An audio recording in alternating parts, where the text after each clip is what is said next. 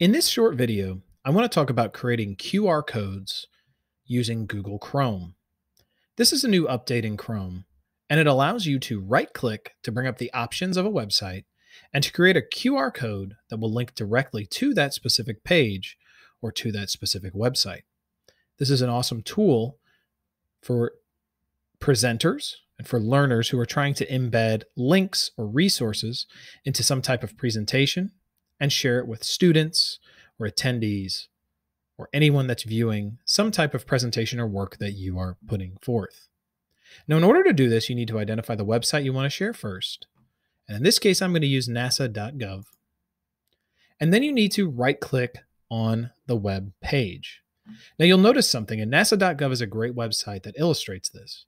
If I right-click on an image, it's not going to give me the QR code option. Same as if I right-click on a link. It's not going to give me the QR code option. Instead, I want to click on the background of the website. And you'll see it says create QR code for this page. By clicking that, I now have created a code that will bring me directly to this page.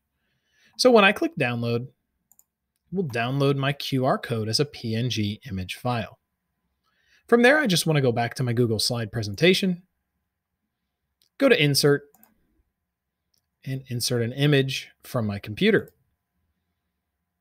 It should be listed in my downloads here.